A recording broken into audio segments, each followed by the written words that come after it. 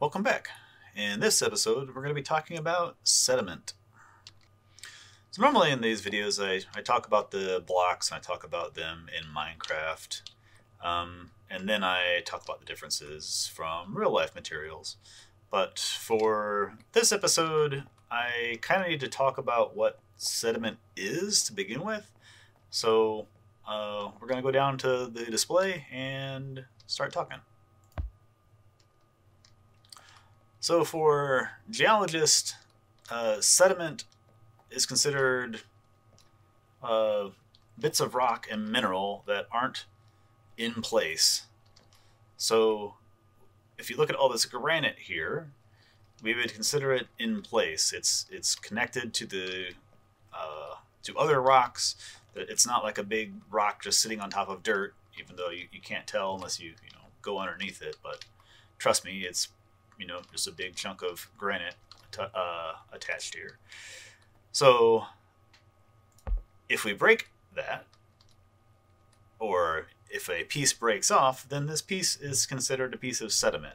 It can be washed down river, it can be affected by wind and water, and it is not in place. It is a piece that's separate. And this doesn't really have anything to do with the size of the material. You can have very large pieces. You can have very small pieces, which brings me over here. So this is a sediment size scale. I'll go through it, but it's why I picked the blocks that I did as sediment in Minecraft. As you can see, it starts with cobble, well, boulder, which is anything greater, there's no upper cap, greater than 256 millimeters. This is a logarithmic scale, by the way. But on the upper end are cobble. So in geology, there isn't really a rock called cobblestone. Cobblestone usually refers to man-made things like walkways or walls made from cobbles. And cobbles are just small rocks, or, well, hand-sized rocks or bigger. I guess technically 64 to 256 millimeters. But in outside of geology, cobble is just a very generic term. Inside geology, it's just relating to size. It doesn't relate to what the material actually is or anything like that. Like, you could have cobblestone of granite. You could have cobblestone of any rock. But as we go down in size, we get into the gravels, and in Minecraft it's a little bit easier to understand that this is sediment, because it's the rocks, the things that are not affected by, or they are affected by gravity in Minecraft. And so you can see that they are loose bits. So this is just smaller bits of rock, and smaller than that, once we get to 1 to 2 millimeters and lower, then we start getting into sands. And sand is something that a lot of people don't understand, I guess, where it comes from, which is part of why I made this. There's lots of different types of sand.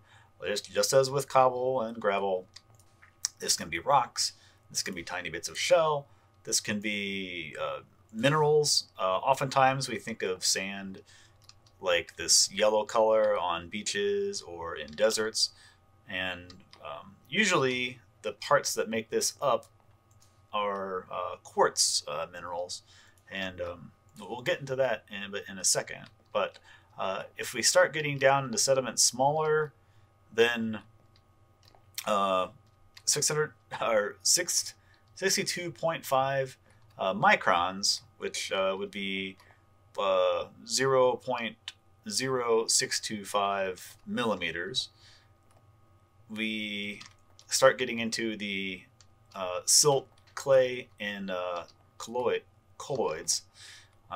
Very small particles, very, very tiny. So small that they actually stick together to each other very well. And that might be why clay, isn't affected by gravity in Minecraft. But We're talking very, very small particles, like colloidal liquids here. Like this is the size of like particles of fat in milk are like this size. Very, very, very tiny, nanometers across. So you might ask, like, where does all this sediment come from? And like I was talking about earlier, it comes from other rocks. If we look at granite, for example, here, granite in Minecraft has these these pixels that are different shades. There's some lighter ones, there's some pink, there's some dark. And in real life, granite is comprised of 4 major minerals. There's quartz and 2 feldspar minerals, plagioclase and orthoclase feldspar, and then and to a lesser extent, there's some hornblende, which is like the darker minerals and stuff. But when these rocks undergo weathering, when they're out in nature, they start breaking up, and the quartz, will break out, and the feldspar minerals, they are not very. They weather chemically. They don't just weather physically. So their chemical structure actually changes when they go weathering, and so those actually break down into really small clay particles, and so you're left with the quartz minerals and then clay minerals. But it takes a long time, which is why I made this artificial weathering station for us here. So I'll put my granite in. I'll close it. It'll add some water and pressure and grinding up. And there we go. I got some clay. I got some quartz, and I got some gravel. Just broke it up a little bit. So for our purposes here, I made a little stream bed, kind of. Some of this was here. I actually made this over a year ago and didn't really like how things were working and just kind of remade things and never really got back to it, but doing it now. So in my simulated area here, we have granite that's underneath this waterfall, and so it's being subjected to a lot of erosion from the water and everything. And so we will add our sediment down here. And there, the granite is breaking up and the sediment is washing downstream. And the gravel is a little bit bigger than things. And so when it comes around this turn, the water slows down and it can't keep all the gravel. Some of the gravel falls to the bottom of the river here. You can see it collecting. And now we're down to back to the quartz. So the quartz is a little bit smaller. It'll make it further down the stream until we get down to here. There we go. There's the quartz coming out, and it's being rounded and washed and turning into sand. I have some clay coming down now.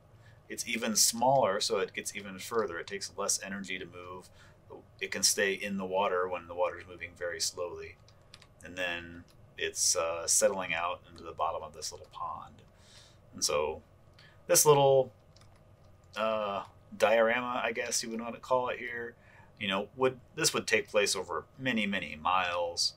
But I just want to kind of show how the different sediments would be sorted out. And that's why in rivers, well, in Minecraft, we have clay and we have sand and we have gravel in rivers and in swamp biomes, because that's where we find them in real life too. You have sandbars in rivers, you have sand along the beaches. Deserts are, a kind of a different thing. All the small clay particles from weathering, they actually get blown away, and you're left with all of the harder, more chemically strong minerals like quartz and everything built up. But I'm going to talk about deserts and stuff in a different time, I think. But something else I wanted to talk about. So there's a whole branch of geology called sedimentology, and if we look at old sediments, so after this is buried, and maybe this sand becomes sandstone, and the clay can become claystone. You can look at it and you can determine a lot about the environment that it was deposited in. And part of that, I made some maps over here, is from grain size. So I don't have a scale bar on these, but these are individual grains of sand. And so, as you might expect, when it breaks out of a rock, it's going to have all these jagged edges on it. And as it travels down the stream, it hits and bumps up against other particles, and it becomes more and more rounded. And so, if we look at some sediment, and all of the pieces are jagged like this, we know that this sediment probably didn't travel very far before it was deposited. It didn't get time to get smooth. Or if we look at something and it's super smooth like this, we know that it traveled a good distance, and we can actually estimate the source, like how far away the source was from rocks that are millions of years old, and we have no idea, where the river or stream that carried that stuff actually was anymore. And there also is another measure I have of sphericity, or how like a circle the object is. This goes into calculating, since this is more aerodynamic or hydrodynamic, I guess, than this. There's things that we can calculate as sedimentologists and figure out even more about the sediment source and everything from that. And I realized I probably I'm going about this in the reverse order, because we talked about granite and its minerals and how they break down, but I haven't talked about igneous rocks in this series yet. But fear not, the next episode I already have some of it set up. I'm going to talk about igneous rocks and the differences and all of that stuff. I'm working on that at the same time we're working on a cave episode. Anyway, I wanted to get this episode out. It's like I said, I've had this stuff built for quite a long time, and I just needed to get it done. But been slowed down a little bit with getting these things out. Mostly, because I have a new baby at home, and my research at work is going quite well, and so I've been quite busy with work there and some other things at work. But I'm still going through all this stuff and enjoying stuff, still doing stuff in the single player or the family multiplayer world, the survival world. But thanks for watching, guys, and I'll see you the next time.